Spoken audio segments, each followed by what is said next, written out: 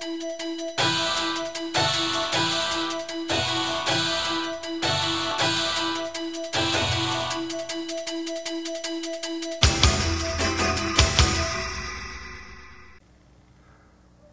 guys, it's Dave for Gamers on Games. This is actually a follow-up to the post I did last night. So, last night, you guys saw, because I know that a lot of you guys were talking about it and have been passing around the link, which is cool, but I want to talk about what I actually was talking about last night. And what I was talking about last night was, for those who have not watched and are watching this now, we talked about how the parts count and the dissection of the parts for the Spartan in the Robotech RPG Tactics game is completely ridiculous, and the bisection of the legs is just nuts, and everything else. Well, here's the thing. I went off on a huge rant. I'm going to first off say that I had a bad day. I mean, I had to deal with a car fire. I'm guessing you guys can still probably hear it in my voice because I can still feel it in my friggin' throat and my lungs. But yeah, I had to deal with this this car that caught on fire, and I inhaled a lot of smoke off of it. I haven't been feeling good since. I literally came home and crashed. Not crashed my car. I mean, I came home and I crashed in bed. So you guys don't think I crashed the car. That'd be weird. Okay, but seriously, speaking of that. So I dealt with that, and, you know, then I had to read this news of, oh, by the way, you know, we're kind of justifying the parts count, and we're not going to do anything about it, and I was kind of like, well, there's got to be a way to make the parts count smaller. It seems ridiculous.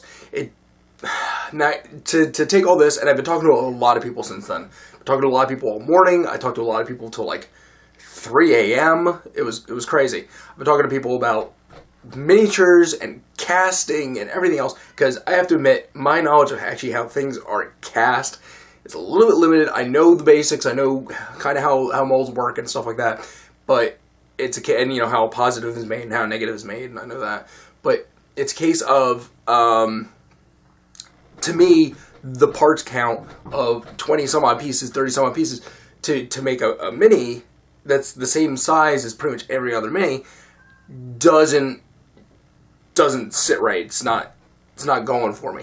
So what I'm trying to tell you guys is, one, maybe I overshot, and I overshot on my reaction. I was also a little bit peeved because I'm looking at it going, well, I'm going to get burned again. Regarding where I sit, so I was looking at the giveaway models, which I have to admit I haven't actually touched yet. And the reason I haven't touched them is because my skill as a painter is not there yet. And I was like, you know, I really want to get my skills better before I start trying to tackle, you know, these figures. And I did a count, and the Miria Perino figure comes out to 15 pieces. Okay, so there's 15 little fiddly bits that I'll have to link together to make a mini in this thing. I misremembered. I was thinking it was something like 6, and I was incorrect. Now I am including the little jet swoop that kind of acts as part of the stand, but I'm not counting the base. So, because I figured the base is sort of a gimme. The max figure is almost about as much. It's a little bit less, but it's still a fair number of bits in here that I'm sure you guys can see. You know, we got the back here, so there's one, the swoop, the leg, another leg. So we're up to 4, both arms, the upper arm for the other part. So the arm is split into 2 things. You know, it's kind of like, again, I'm looking at it going, well, why did you have to split the arm into 2 sections? You know, I don't quite get it, but, you know, again, it's a case of, I was talking to people and they're telling me, well, you know, there's this reason, there's that reason. And the reasons are various. So here's how I'm going to actually stand on this, because I'm definitely going to be wary from now on about Kickstarter. I'm very concerned about backing projects where it's going to be multiple people involved. I think it's a case of if it's going to be a company or a company producing for another company, but they're the ones in charge. AKA, I have this game, but it's been licensed to so-and-so is doing all the production stuff, and they're going to handle all the production stuff. I think I can go for that a little bit more than one of these joint ventures of it's going to be so-and-so, and they're both going to be working together to make this thing happen. So I'm thinking there's that. Am I still interested in getting a refund? I'm actually going to hold off until I see the Valkyries. Once they actually publish pictures of how the Valkyries are going to look in the end, what the parts count are, and how they're all going to assemble, I think that's when I'm going to finally make my decision on where I'm going to sit. Because I looked at the pods on the sprue that they showed on their page, and it's, I can't say it was reassuring, but I can't say it was unreassuring either. The legs are at least all one section, which is nice, but I'm really concerned about them being too flimsy, especially for tabletop use. That's my concern.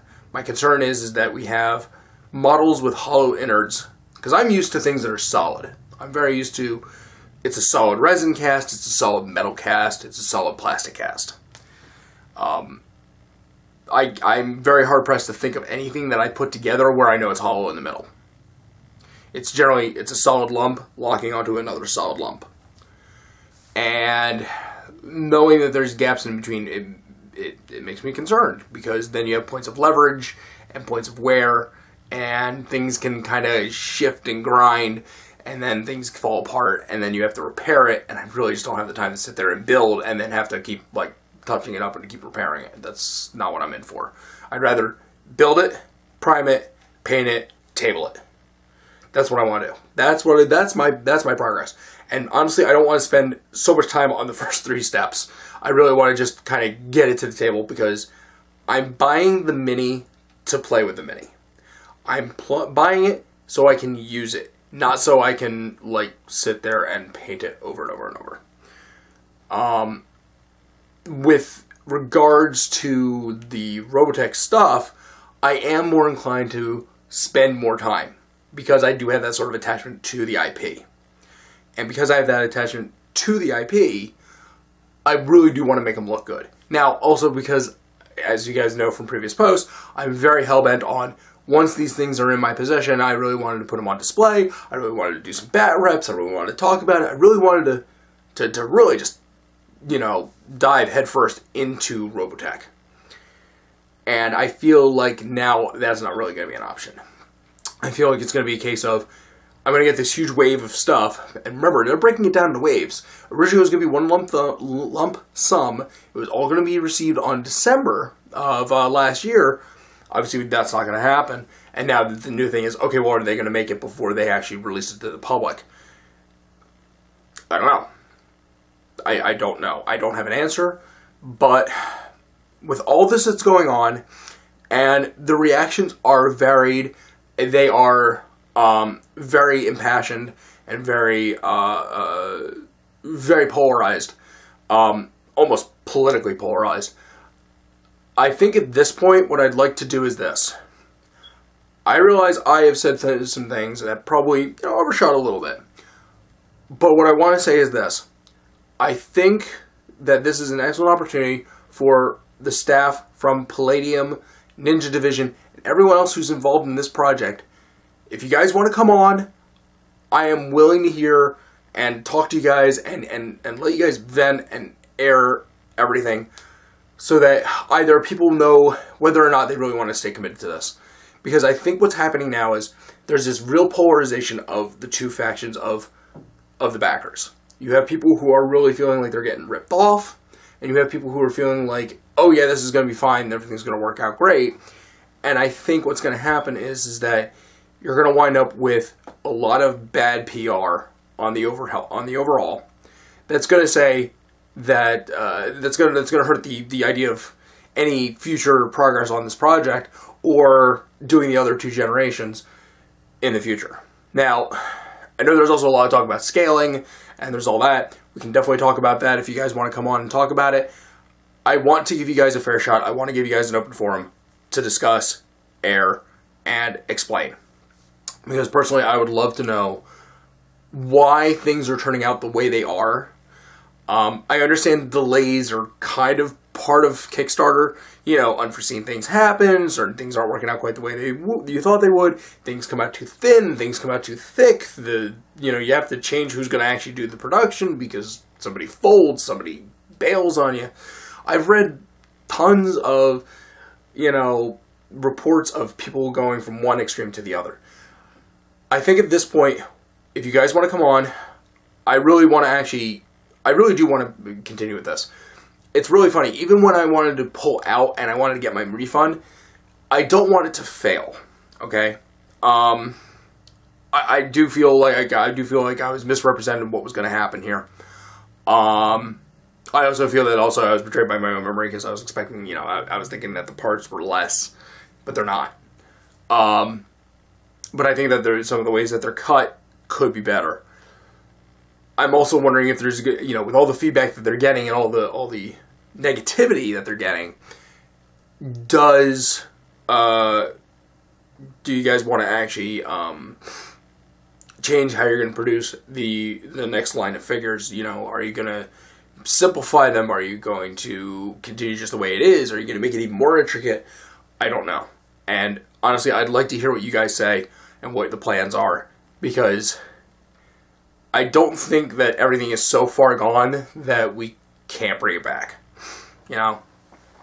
There are tons of us who really want to see this. We want to see it brought to completion. We want to see Palladium succeed. We want to see Ninja Division succeed. We want to see the game actually catch on. We want to see this addition to, for a lot of us, our childhoods, continue to thrive and continue to branch out. So I'm hoping that you guys will actually take me up on my offer. You guys will come on. We can talk all about it. We can do a Google Hangout or whatever.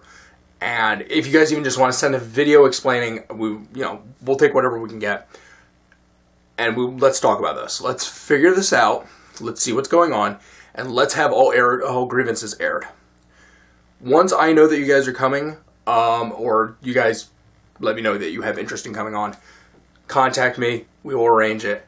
We will make it so that people can get their questions in, so that everybody can actually ask you guys directly what's going on, and there's no confusion. It's a case of everybody can say what they need to be said, everyone can be heard, everyone can feel like they're being valued, because that's one of the other grievances I'm reading all over the place, is that Palladium doesn't care. That they're just going to do whatever they're going to do. They don't care what the fans say. They don't care what the backers say. It's all about them. And I don't think that's necessarily the case. I think that they're getting a lot of input, a lot of varied input, and it's coming in at a deluge pace. I mean, it's like a tidal wave. And it's more than you can handle, I think it's more than you guys can process in a timely manner. I think it's more than you can react to in a timely manner. Let's see what we can do about opening up those channels of communication. Let's see what we can do about making everyone feel included. So, I'm going to say, as a statement for now, I'm going to stick with the Robotech project. I'm not necessarily happy, but I'm willing to at least stick it out until I see what the actual Valkyries fully look like and what everything else is going to kind of look like for the first wave. Once I see that, then I think that's going to be a case of I'll decide where I stand. But again, Kevin, Jeff, Tom, everybody else, everyone who wants to come on and talk about this, let's do this. Let's actually have a conversation about the Robotech Kickstarter. Let's see what's going on, and let's see what we can fix. So, this is my kind of open letter, I guess is what it turned into, really, isn't it? To Palladium and Ninja Division. I guess this is me signing out.